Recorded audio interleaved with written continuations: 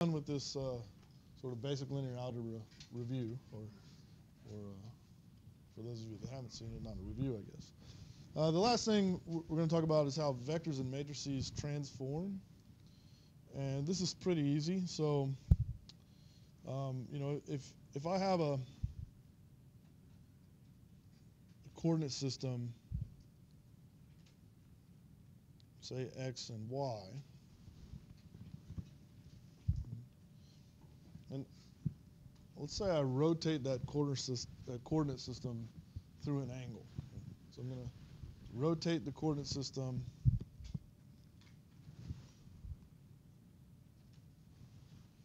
so that I have this new coordinate system we'll call x prime, y prime,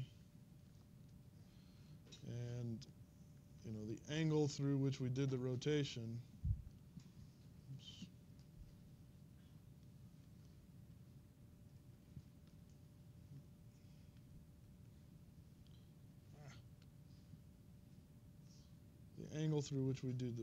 we'll call theta.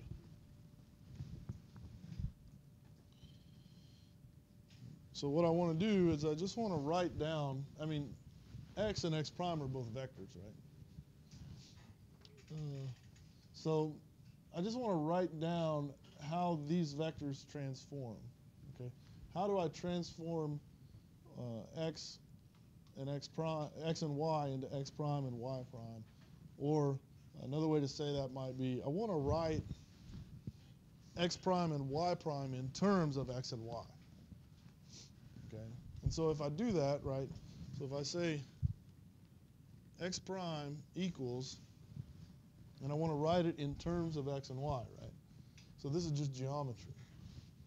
Can anybody tell me what it is? What does x prime equal in terms of x and y?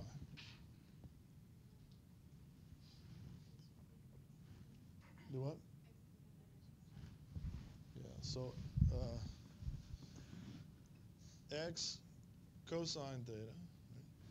So, the way I got that was, right, I'm looking for the sort of the projection of x prime onto the x-axis. Right? So it's sort of this piece here. That's x cosine theta. Right? And then I want the projection onto the y-axis, which is this piece here, and that's y sine theta.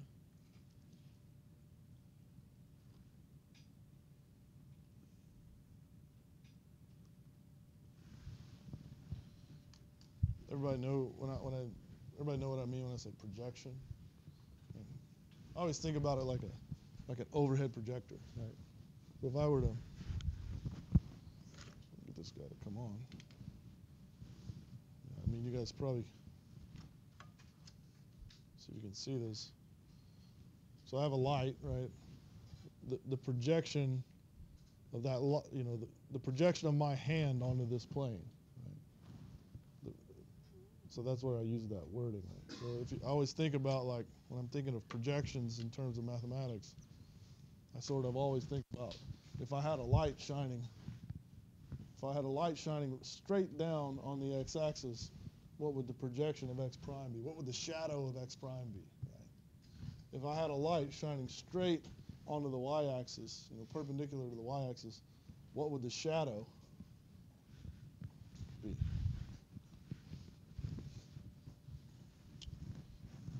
You guys are smarter than me, so you probably don't have to think of little tools to remember.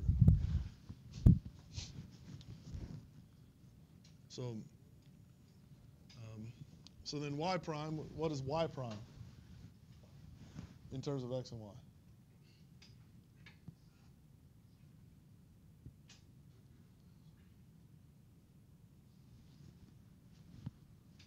Well, remember, there's like a negative x-axis over here. This is still x, right? It's just in the negative direction. So that would be, the projection would be this guy, right? So that's minus x sine,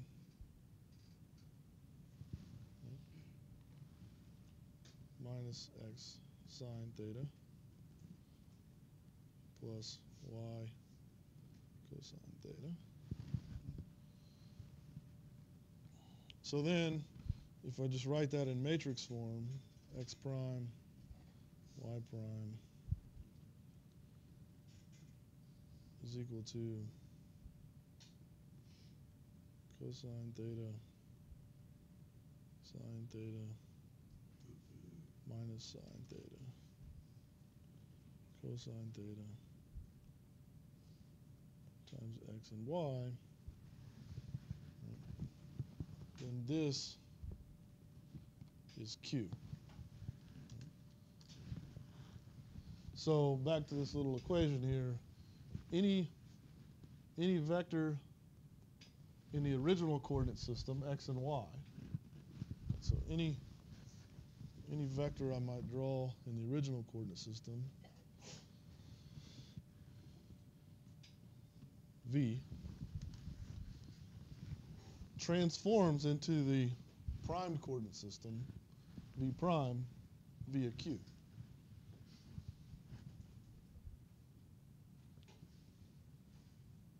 So this happens a lot. You know, I have a vector. We're as modelers, we can choose whatever coordinate system we want, right? We often choose one that's sort of the inertial system, right? Which is sort of, we define it with respect to the Earth somehow, right? Maybe with, you know, with respect to how you're standing in the room, you define, well, that's, you know, 10 feet to my right. I mean, you've essentially defined a coordinate system, right? Because it's with respect to you, and you're like the inertial frame, right? So as modelers, we can draw a coordinate frame anywhere we want in any orientation we want, and then we can define vectors in that coordinate frame, right? But a different modeler might have a different coordinate frame, and it's really not just sort of a difference of opinion that matters. It's that usually there's an easy, you know, depending on exactly what you're doing, there's an easier coordinate frame to use, okay? And that's, in fact, how we'll use these transformations later. We'll see that, you know,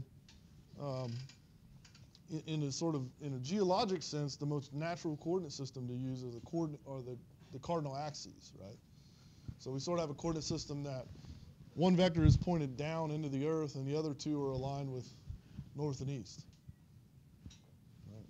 And that gives us an orthogonal. That gives us three vectors that we can define a coordinate system.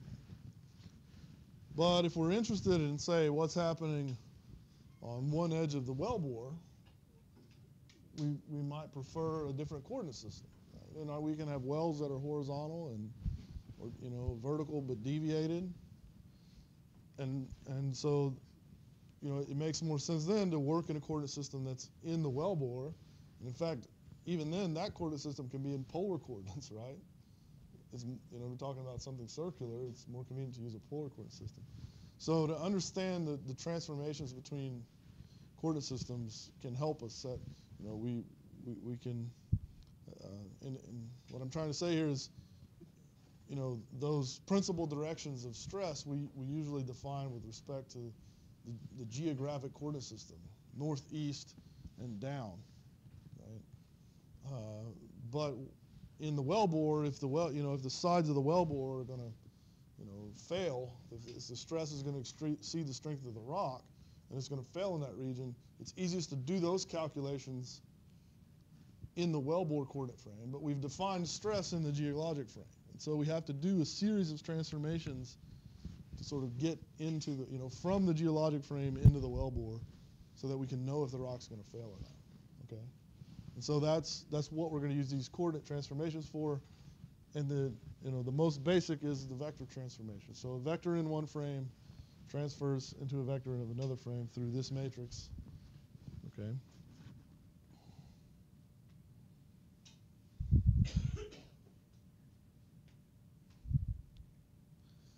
There it is.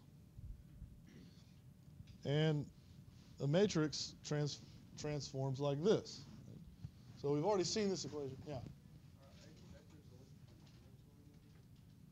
Yeah, they'll always be orthogonal. Yeah. So matrices transform like this. We've already seen this equation in the context where Q is a vector of eigenvectors. Matrices transfer from one coordinate system to the other like this. I mean, Q could be any orthogonal set. It doesn't necessarily need to be the eigenvectors, okay? However, if we've seen this, if Q is chosen so that its columns are eigenvectors, then S prime will be diagonal. So this is that special coordinate system that makes S diagonal.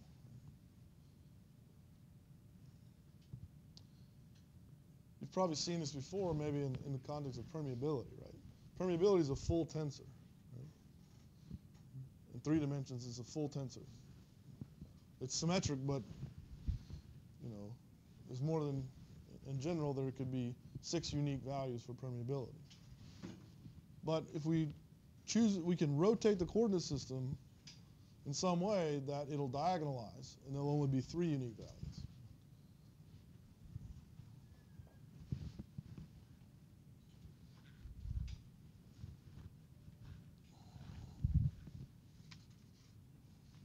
Okay? So that's all the linear algebra we need to know in this class. Most of it from here on out, you're going to use a computer for. But you should know the underlying operations. You should be able to, at least solve for the eigenvalues of 2 by 2 matrix by hand. That's probably going to show up on a test. Eigenvalues and eigenvectors.